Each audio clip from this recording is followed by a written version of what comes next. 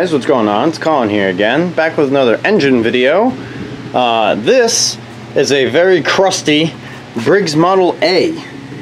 The serial number indicates it to be a 1942, and I picked this thing up off my buddy Jake. He basically gave it to me because he was just going to keep it as a shelf piece, and he's like, you know what, you have a chance of maybe doing something with it. So if it's not junk, then take it, get it running, add it to your collection, and if it is junk and you want it to just be a shelf piece, then give it back. Because I'm honestly not sure about this one. We're going to crack it open and see what it looks like on the outside. I mean on the inside, but in terms of the outside condition, it's rough. Like Briggs Model KR4 rough, if not a little bit worse. But it's mostly there. We got the gas tank, which is nice. We're missing the air cleaner, but it's the later style, so that should be a little easier to find. The crank is there, and the spark plug tab is there. Everything's there, but in terms of rust and whatnot, we have the air shroud delete option. This is completely rusted down to basically nothing. That's how thick it should be for reference. So yeah, you can see the damage there. That's basically gone. I don't know if you can see it, but down in there, the teeth on that gear that this engages are all rotted off too. So obviously it's been sitting outside for quite some time now. But yeah, it's kind of a neat piece. I've been looking for a Model A for a while now because I've got the Model B and I've got the Model K. So what I want to do is get this complete lineup. So I need the A, which I now have. I need a Z, which I'm probably going to skip because it looks so similar to the K. And then I need the ZZ, which is like the biggest one of the whole lineup. So yeah, I'll find one of them eventually, but I might have a decent Model A here, so that would be kind of neat. But either way, it actually surprisingly turns over at least 3/4 of the way. It hits something stiff, so I have a feeling a valve is stuck or something like that. But I figured we could dive into it today, take a look, see what the insides look like. Who knows, maybe the insides aren't all that bad and we can save this thing. But hey, worst case scenario, I'll give it back to Jake and he can use it as a shelf decoration. Or I'll keep it and use it for parts and find another one. We'll see. But anyways, figured I'd make a video out of it because it could be neat. And we could tear into this thing and see what the insides look like. So without further ado, why don't we jump right into it? Actually, before we do that, I just realized this whole crank assembly has been brazed back on at some point too. So this thing probably lived a pretty tough life. That's brazed there, it's brazed there, and it's brazed over there. So that's kind of interesting. I can't say I've seen that before. But anyways, now without further ado, let's dive right into this thing. Alright, so in between the last clip and this clip, I've gone ahead, well, it's been a little while, I should mention that, but I've gone ahead and I've had all these bolts soaking with Croil, so hopefully maybe there's some chance they'll come out without breaking. Oh yeah, that loosened right up. So hopefully we can get these all out without snapping anything, and this thing will come apart somewhat nicely, but I guess we'll see. Who the hell knows if anything like this that's been sitting outside for so long. But hopefully everything will come out relatively smoothly. Well, surprisingly we got all the head bolts out pretty smoothly. I guess the coil really worked its magic on those. But I forgot with these that before you pull the head, well, A, we gotta get the spark plug wire off of here, which might be easy seeing as though half of it just snapped off right there. So I guess I'm gonna have to get a new, at least a new screw for this plug. So that's out of there. I wonder actually if this plug will come out or not. I soaked it with Croil. I don't know if it's going to want to come out or not though. That one's too small. Let's see if we can get a wrench on this.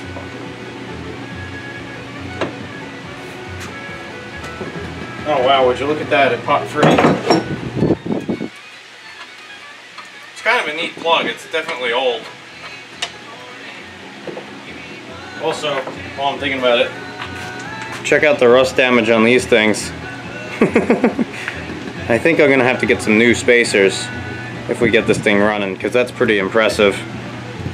This thing's obviously sat out in the weather for quite some time. Now we got two more bolts down here to take care of. So I just go to grab a socket for them. These I forgot to spray with Croil because I forgot they were there, so hopefully they come out okay. Oh yeah, no problem there.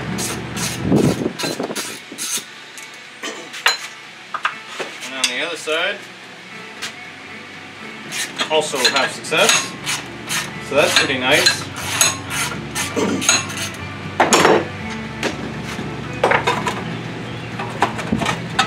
Get the shroud off of here. Fair amount of crustiness in the bottom there. Go dump that in the garbage can. I think it goes without saying we're gonna have to find a new one of them. That's pretty impressive amount of rust and rot there, because that's what they're supposed to look like. And that's what we got. So that's pretty impressive. Let's pop this head here. Actually not awful into here. We got a stuck intake valve. And yeah, I bet that exhaust valve is stuck too. I think it's coming up and hitting that. So I'm gonna go ahead and, well, actually, let's get this head gasket out of the way really quick. See if I can't save it here. This is hard to do one-handed. Let's get this out of here. And then I was gonna say, I'm gonna go ahead and get those valves soaking with some Croil. And in the meantime, I'm gonna go ahead and get the wire brush and wire wheel in here. See if we can't clean up this piston a little bit. That looks like an original asbestos gasket to me. But yep, alright, I'll check back in with you guys in a second after I get this all cleaned up. Alright, so I cleaned it up a little bit. I actually freed up this intake valve already, believe it or not. I shot a little Croil in there, I tapped it down with the mallet, not expecting it to free up, and it just did. So that works. The exhaust valve is really stuck. Like, really stuck. And I realize that's because a lot of moisture has been getting up to that port. But I cleaned up the piston here. There's no stampings in here that this is oversized. And the bore itself looks pretty darn clean. There's no scoring or anything in it. No, not really any rust to speak of. It's a little glazed. But the piston doesn't have much of any slop in it, which is nice. So who the hell knows? Maybe this thing might actually be somewhat decent. You never know. But while I'm waiting for the Croil to soak on this, I think what we're going to do is get this carburetor out of the way. And, oh God help us, we're going to try and get this nut off of here. Probably more than likely going to have to cut this off and chisel it off and whatnot and get a new one. But I'll give it my best shot of getting it off there the way it is.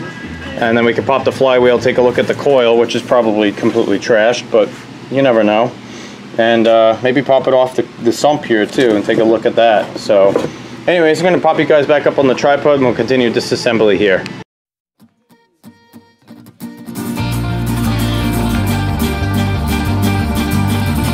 The sun was high and good for travel. I don't mind when things unravel in the western world. A slave to the light in the cold dark shadow. I pass my time in the brackish shadow of the western world. Well, this stuff is certainly a lifesaver. Go get yourselves a can of this. It's expensive, but holy crap does it work good. Managed to crack this flywheel nut off with a pipe wrench. That came right off. All the bolts have come off right off so far. Freed up the valve. This one I got to move, so at least I can spin the whole engine over all the way. So hopefully that won't be too bad to get out of there. And surprisingly, this coil actually doesn't look totally shot and waterlogged. So if the stars align here, there might actually be a shot that this coil is good, or at least usable. I gotta admit, I'd be pretty shocked, but I've seen crazier things happen before. So I think we're gonna start, oh yeah, those points have got stuff growing on them. I think we're gonna start by cleaning up the points really quick, and I'll throw the flywheel back on and we'll see what happens in terms of getting some spark back here. Alright, so I cleaned and gapped the points there. The thing will move, but this plunger is awfully sticky. Like, it will go up and down, but you have to be pushing on it to do it. So I think I'm going to go ahead and pop these points out of here and we'll pull the plunger completely out. And then we'll lubricate it, and hopefully it will start moving on its own. And then we'll give this the spark test, see what happens. Go ahead and yuck this out of here. Maybe. These are very delicate. You gotta be careful when you're doing this that you don't destroy them. Alright, so I just cleaned up that plunger a bit, and hopefully you can see it here. Over here. If you watch that, I'm going to spin this. Doesn't move much, but it's moving. So that should be good enough to see if this thing's going to have spark. So what I'm going to do is just loosely throw this flywheel back on here after I clean up this taper really quick. Just a paper towel. Throw just a tiny bit of coil on there so it slides easy. And throw this back on here. Provided that I can get the keyway lined up. Stick this through here. Maybe.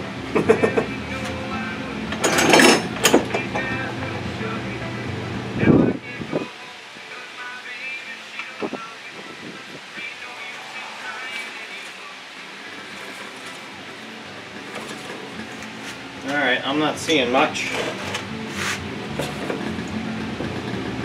Let's try cleaning this up a little bit up here. And a different spark plug. See if that helps at all. I kind of doubt it. I think those points are pretty crusty. I think I'm going to end up having to do points and condenser at a minimum to this thing. I might have a good set over in a bin on the other side of the garage here. I gotta see.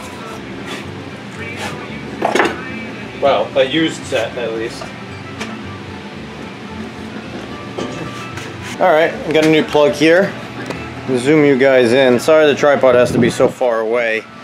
My garage is a little bit packed right now.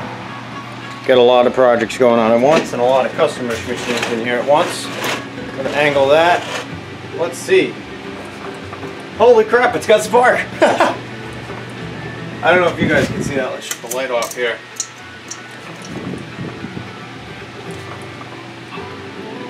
Can you see it sparking? Wow, I'm impressed. Those points were not, really not that great. But hey, it's got spark, so that's pretty cool.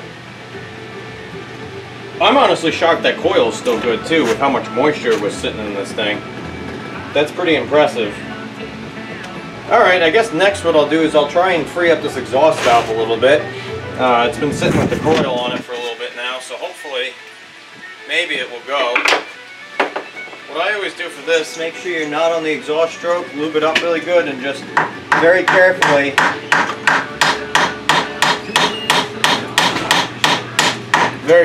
you want to tap on the head. Of course it would help if you guys could see what I'm actually doing here. You just want to make sure you're hitting it nice and square, otherwise you can bend the head of the valve, which is obviously not what you want to do. And then to pop it back up, what I was doing was I was taking a screwdriver and fitting it. Well, either using the cam like this, which is kind of stiff, not really recommended, or you can get under in here with the screwdriver and pop up on it.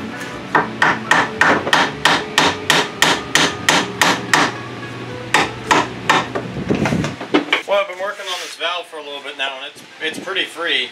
It's actually starting to go down on its own. It's a little sluggish, but I'm just going to take the hammer and work it back and forth like this. I've also forgot to mention earlier, this whole time I keep spraying Croil in there, and I even went as far as to rotate the head of the valve like this a little bit as I was doing it, help work that oil down in there. I am not claiming by any means that this is the best way to do this. In fact, I'm sure it's definitely not, but it just happens to be the way that I do it, and it seems to work pretty well.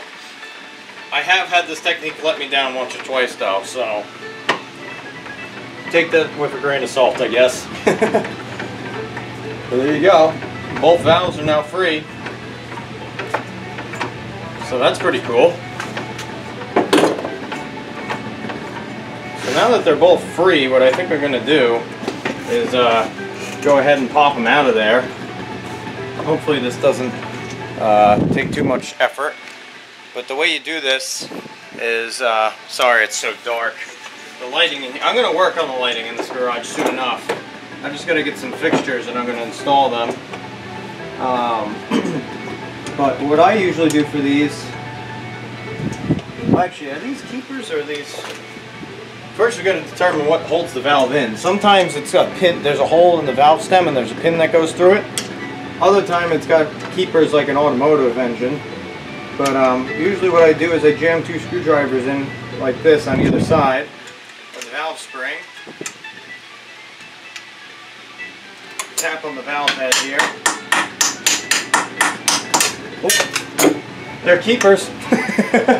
I just launched one of them across the garage, so that's going to be fun to find. But hey, now we know.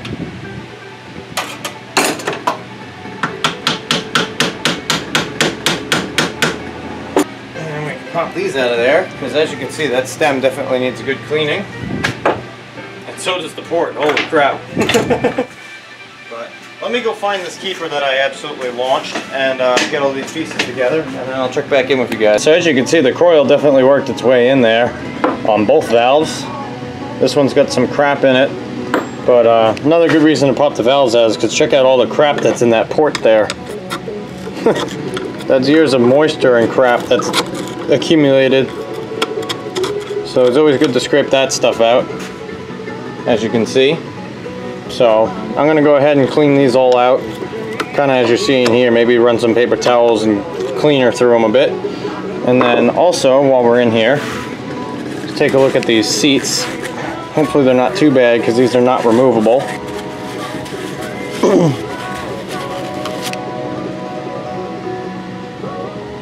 Yeah, these will clean up.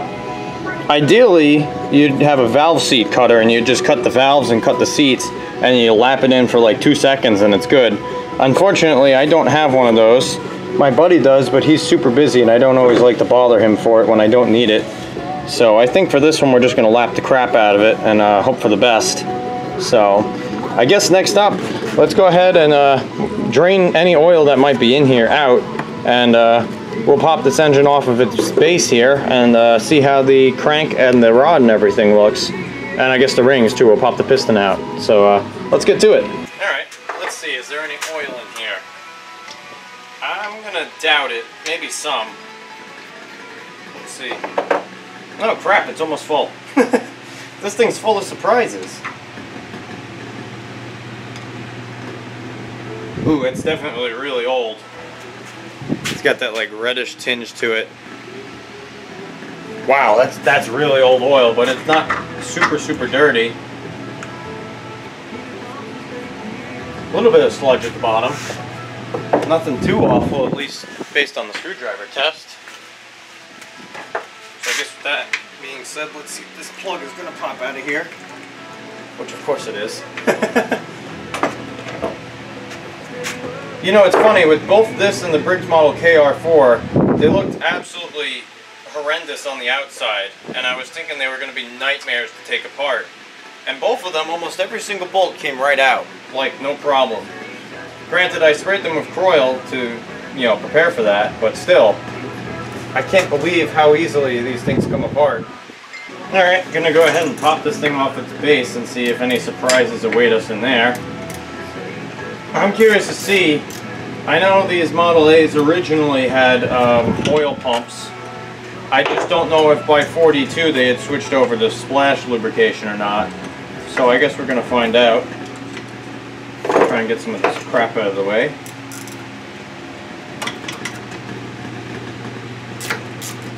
Once again, they popped right free. No fighting there.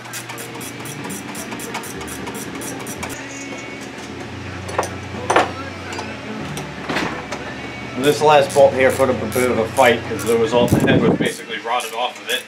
So I took the gas tank off to get to it a little bit better. Managed to fit a 13mm socket on there, or wrench on there rather, by pounding it on.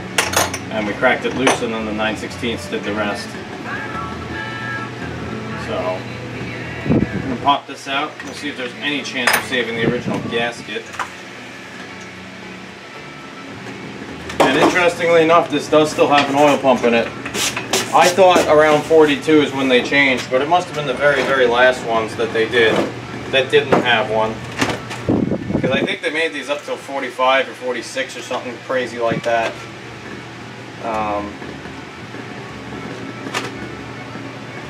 But everything on the inside is kind of gooped up with old oil, but it's actually not terrible. I can tell this oil pump is all plugged up though, so it's definitely a good thing we pulled it apart.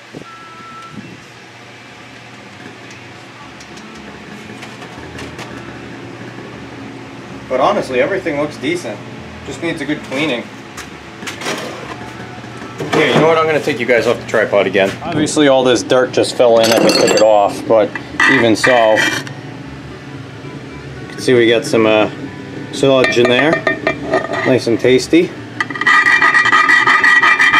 It's a fair amount, actually. So I have to clean that out. And on the insides here, again, there's dirt that fell in there. Honestly, not terrible. Just got that old baked on oil. It's covering everything. But like I said, not terrible. Not terrible at all.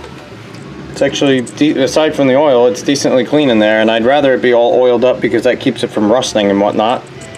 So, pretty happy with that. I guess what I'll do next is I'll go ahead and pop this oil pump out of here, and we'll pop the rod out and shoot the piston out the top, and we'll take a look at the rings and the rod and the crank and everything and see how good it is. So let's get to it.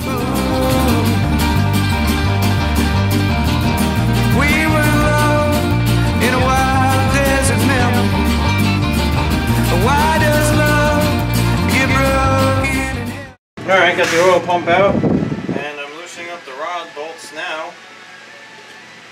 Got the cap out.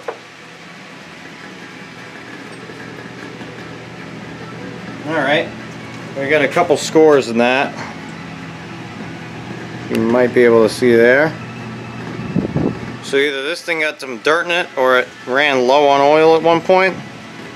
Those do not pass the fingernail test. So that might have to be replaced. There it goes.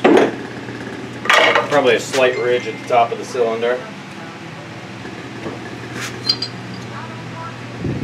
There's our piston. A little dirty. Piston looks good, actually. And obviously, as expected, we got the same two ridges in this connecting rod up here. So I might end up sourcing a connecting rod for this. And as you can see, our oil ring is completely plugged up with crap and carbon and stuff. So it's always a good idea to pop these things apart. Plus, as I mentioned, that oil pump is completely plugged up, so that can't be doing a heck of a lot.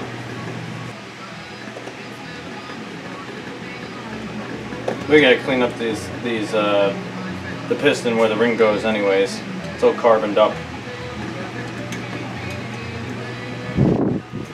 And the oil ring itself definitely needs to get cleaned. But what you do to check the ring gap on these is you take the ring, throw it right in the dirt, of course. But no seriousness, take it, clean it up a little bit so there's just nothing to interfere here. I'm going to wipe out the bore,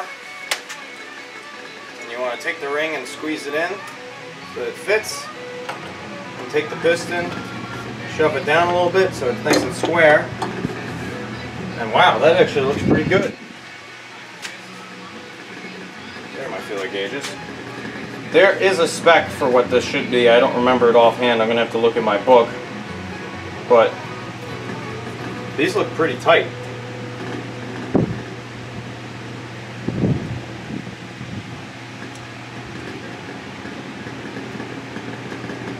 Usually, I've gotten engines like this where you can freaking measure the ring gap in like with a tape measure instead of feeler gauges. So I guess my bar is kind of low. But wow, that's pretty darn tight. I'm gonna have to pull up the spec here, but I might actually run these and clean them up and run them because they look pretty darn good in terms of gap.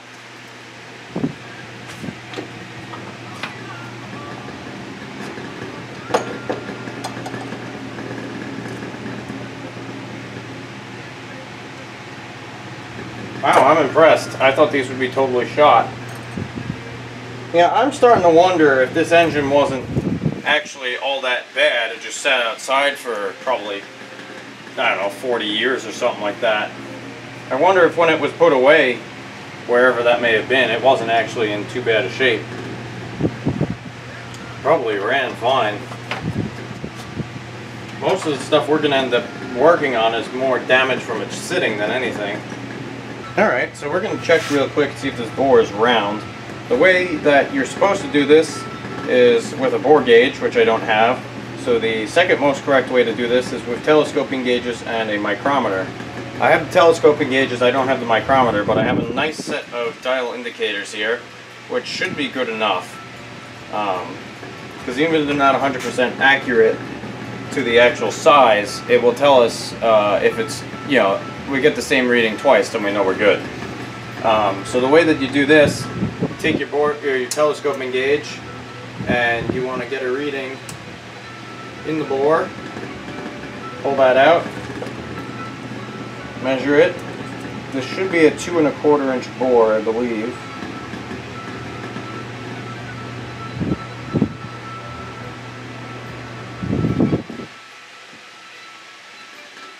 Alright, that's actually very close to being on the money. It's reading a couple thousandths undersized, so I probably did something wrong, or more than likely there's actually probably some rust and crust in this bore. And then what you want to do is, if you measure it this way first, then you want to measure it perpendicular to that at about the same height, and that will tell you if it's round.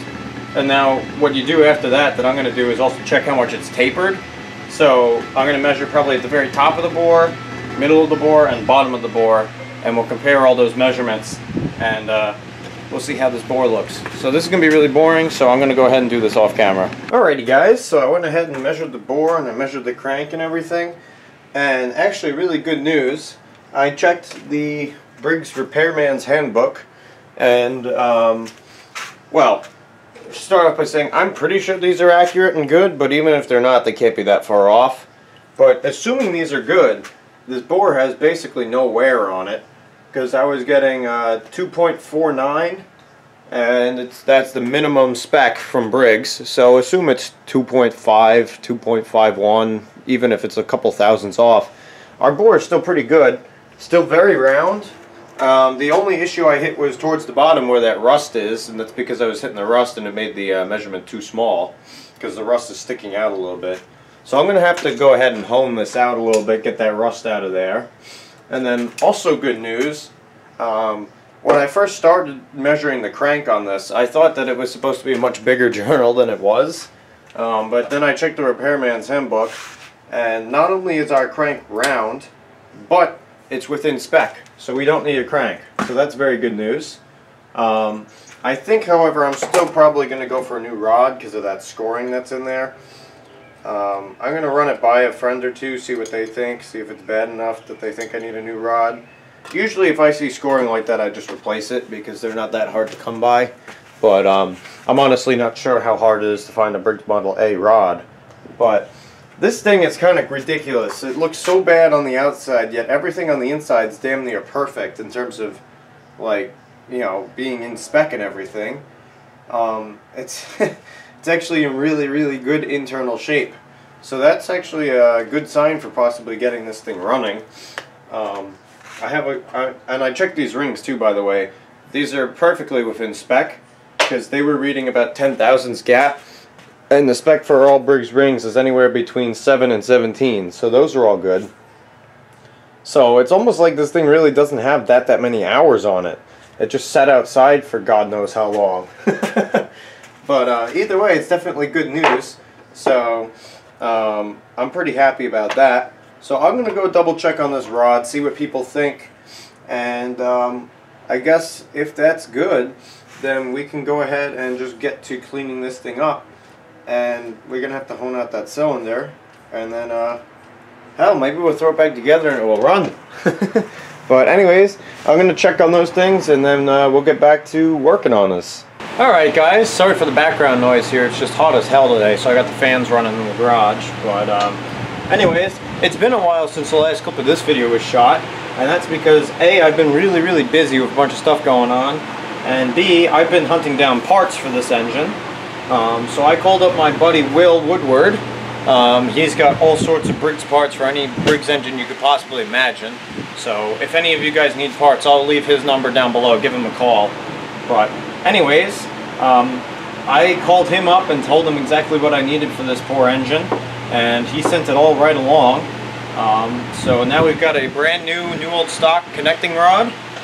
Got a good used air filter assembly with riser pipe.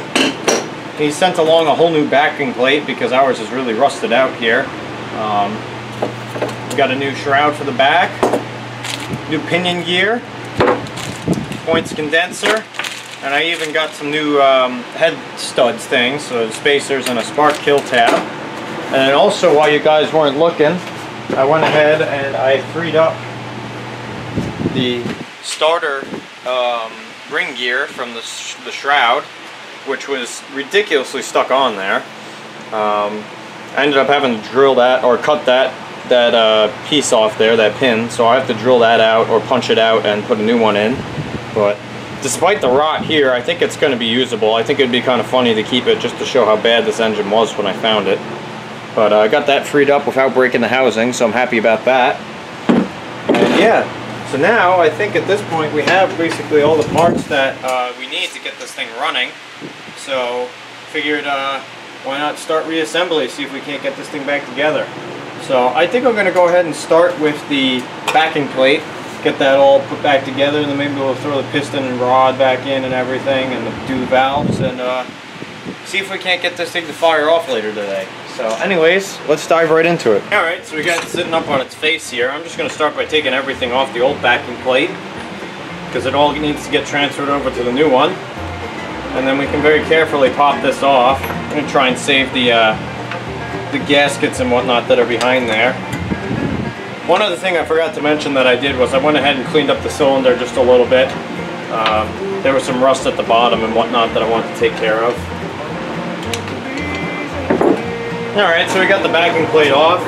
I ended up peeling all the crap off this coil here and taking the plug wire off, because that sleeve around it, I'm pretty sure, well, A, I'm pretty sure it's asbestos, and B, the plug wire was just starting to fall apart. Apparently at some point somebody soldered this here, which you're not supposed to do, but I'll go grab my soldering iron and take that out and put a new plug wire on it.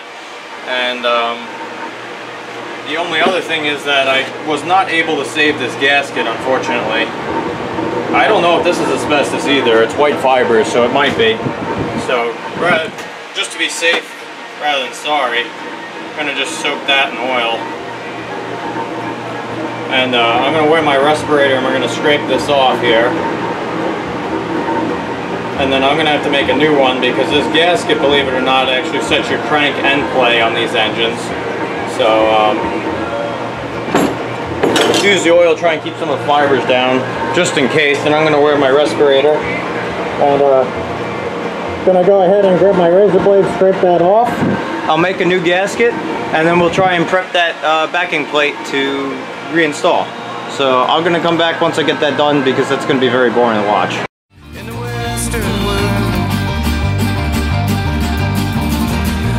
Is alive and I can't shake it. All you need to survive is to learn how to fake it in the Western world.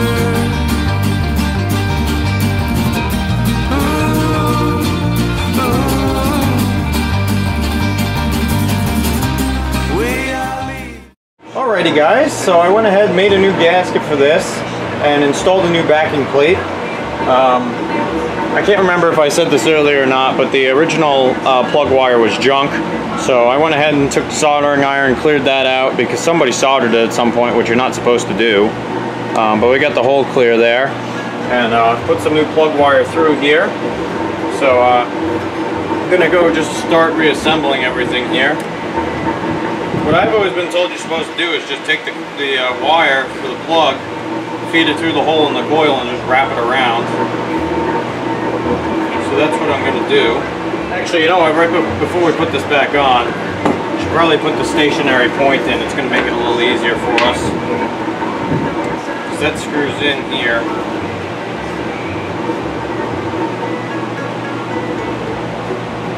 Like so. And when you have the coil on, it gets much more difficult to get access to. And I'm actually going to go ahead and put the, well, after we screw this in a little bit, I'm going to go ahead and put the points on and gap them now.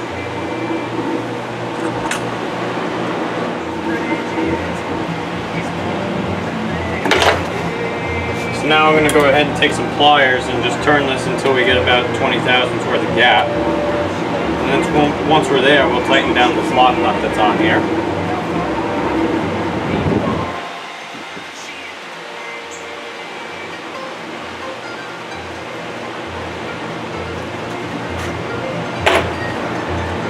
Go ahead and grab my feeler gauge here.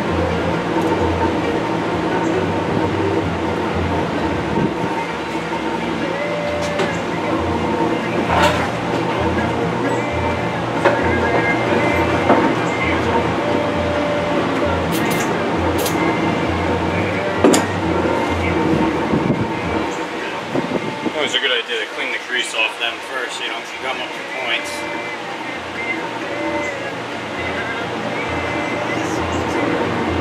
Alright, so that's actually a touch excessive.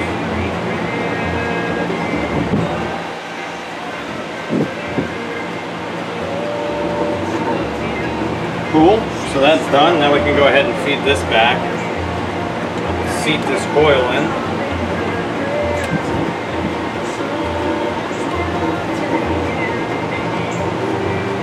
Just gonna make sure that this plunger's working as it should.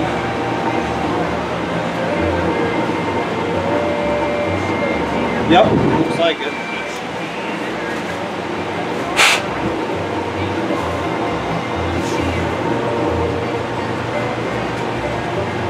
Go ahead and install the condenser next.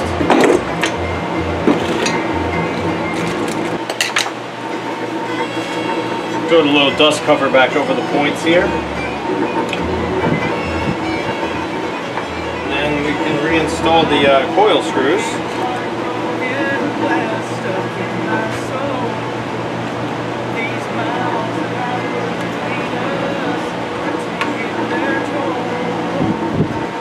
Seat the coil back into place a little bit.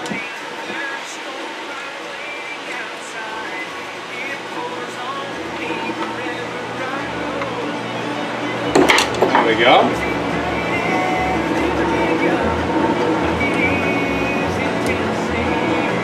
I'm going to throw the key in there, grab the flywheel, stick it on. Let's make sure we still got spark. Alright, got the flywheel back on here. Cut the plug wire to size, see what happens. Uh-oh.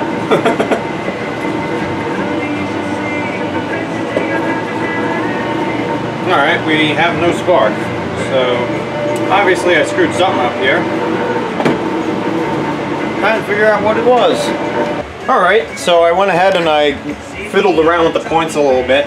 I figured out that A, they weren't closing like they should have been, and B, they were actually still dirty. So I took a little sandpaper, cleaned them up, and now I don't know if you're going to be able to see this, but see if I can't get you guys a better shot. Hang on. Whoa. Whoa.